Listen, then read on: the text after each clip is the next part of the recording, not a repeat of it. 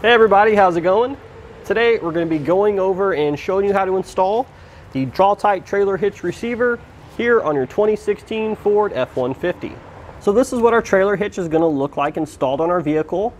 As you can see here, everything is actually going to be hidden behind the bumper, the cross tube that is. The only thing we actually can see is the receiver tube here, which if you'll notice, it doesn't actually protrude past the bumper either, so you're not going to have to worry about hitting your shins on it when you're walking by. Now, everything we can see has a nice durable black powder coated finish. Therefore, it's going to help the hitch hold up to rust and corrosion over time, being that it is on the underside of the vehicle.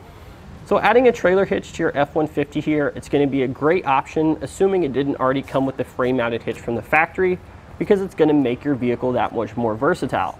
And let's face it, the F-150 is a truck, so you do need a trailer hitch to do all those truck duties like towing and hauling.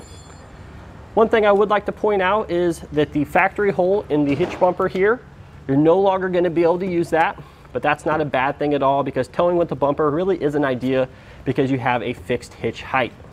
So in regards to towing, our trailer hitch here is going to provide us with a 6,000 pound gross trailer weight rating.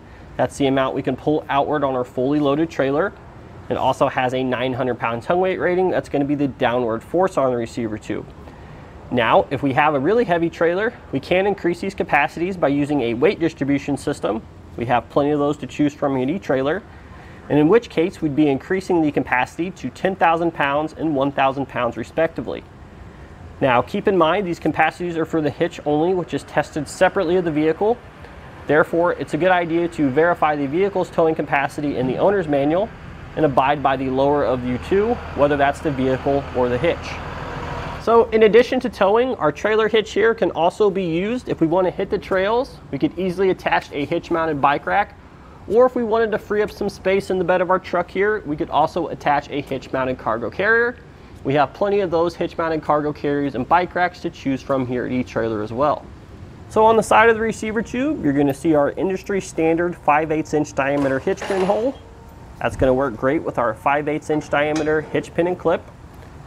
And then welded to the bottom of the receiver tube, we have our safety chain loops. You can see those work great with both the larger clevis style as well as the smaller S type. So now we got a couple measurements for you guys here. They're going to help you when you're selecting your hitch mounted accessories. The first one is the distance from the ground to the top inside edge of the receiver tube. And that's going to be right at 19.5 inches. And that'll be useful when you're selecting a ball mount. That way you can make sure you get the correct rise and drop to tow your trailer level. And then finally, we have the distance from the center of the hitch pin hole to the outside edge of the bumper. That's going to be right at 2.5 inches. And that's going to be useful when you're selecting your folding accessories. That way you can make sure that while they're in the stowed position, they don't contact the vehicle. So in regards to installation, this is definitely something you guys can do at home by yourselves. You don't want to pay a shop to do this for you. It's very easy with just common hand tools. There is one you may not have, and that's a torque wrench. You can actually rent these for free from most local auto parts stores. Now, let's go ahead and show you how to put the hitch on to give you the confidence to do it at home by yourself. So the first step of our installation, we're going to come underneath the vehicle here, and on the passenger side frame rail directly behind the bumper, we're going to have a ground strap attached to the frame with a single bolt. So we need to go ahead and remove that. I'm going to recommend go ahead and spraying it down with a spray lubricant, and you can let that sit for a couple minutes to let it work. But then we're going to take a 10mm socket and we're going to remove that bolt. Keep in mind, we will not be reusing the bolt.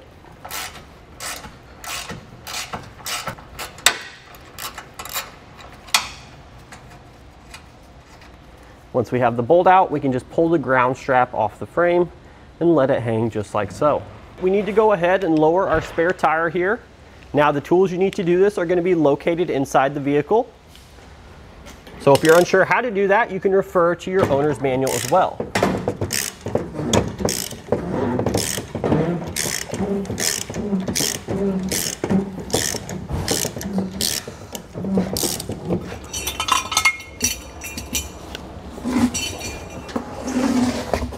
So now we're going to come back to the same location that we just removed the ground wire from. We're going to see a large hole directly above that.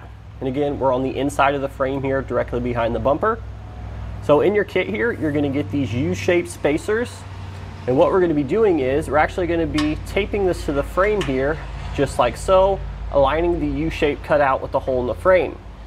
We need to be careful, however, that we don't block the ground screw down below. So we're going to hold it into position now.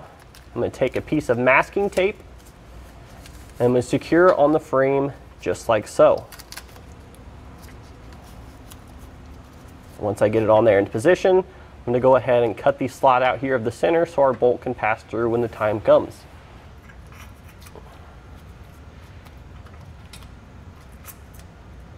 So now we're just going to repeat that same process over on the other side of the vehicle. So next thing we're going to be doing, we need to take our hitch here. We're going to be taking the spacer blocks that look like this that come in our kit. So we're going to be working on the mounting hole furthest away from the cross beam. And we're going to be working on the outside of the flange. And what we're going to do, similar to our last step, we're going to take our spacer block here and we're going to tape it to the outside flange here, making sure we line up the hole in the spacer with the hole in our hitch. So I'll just go ahead and take some mounting tape or some masking tape,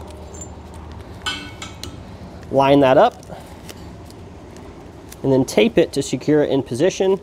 And again, we're going to take a razor knife or a razor blade and remove the tape from the center of that hole.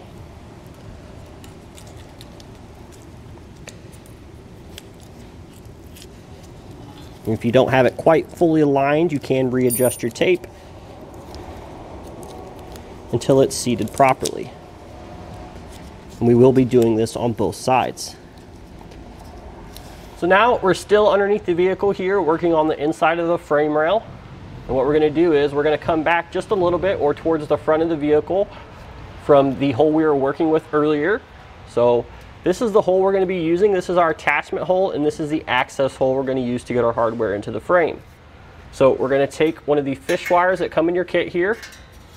So while you're working with these fish wires, it's a good idea to wear safety glasses because these wires can kind of spring on you and you don't want to get poked in the eye. But what we're going to do is we're going to take the coiled end, feed it through the attachment hole, which is on the bottom. We're going to reach our finger into the access hole and pull out the coiled end. Then over the coiled end, we're going to place our spacer block. And then we're going to thread on our carriage bolt.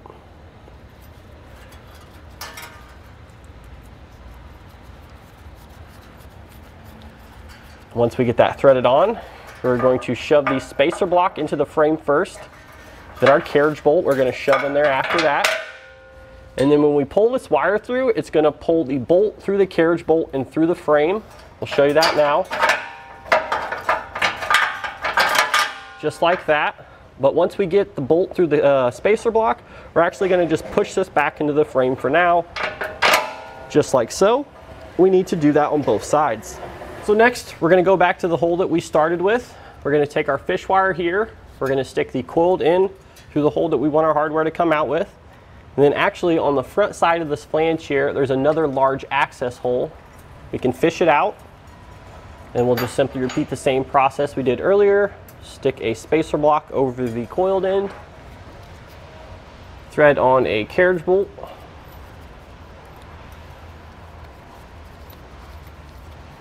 And then we'll shove that spacer block through the access hole. This one is a little bit tighter. Pull our carriage bolt through there. We'll pull the two together through the frame like so, and then we'll push it back down there for now. And then we'll repeat that same process on the other side. So now with an extra set of hands, we can raise our hitch into position. Now once we get it underneath the vehicle here, we're going to take the pull wires and we're going to feed them through the outside of the hole in, just like so. And then we'll come on the inside and we'll grab both of those wires.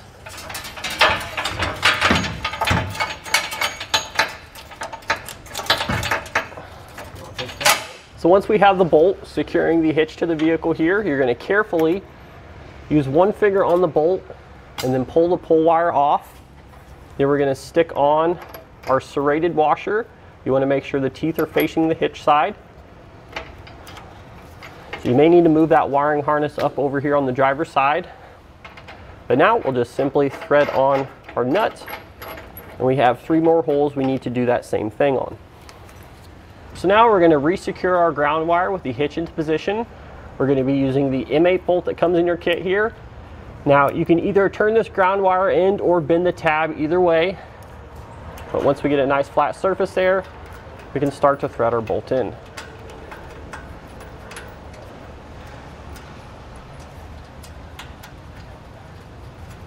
And once we get that started, we can tighten it down using a 13mm socket.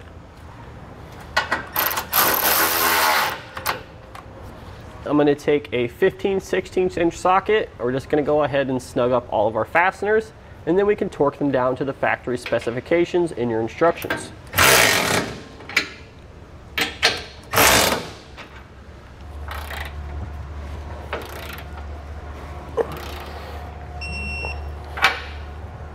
So now, don't forget to raise your spare tire back up into position. And that's going to do it today for our look and installation of the Draw-Tite Trailer Hitch receiver here on your 2016 Ford F-150.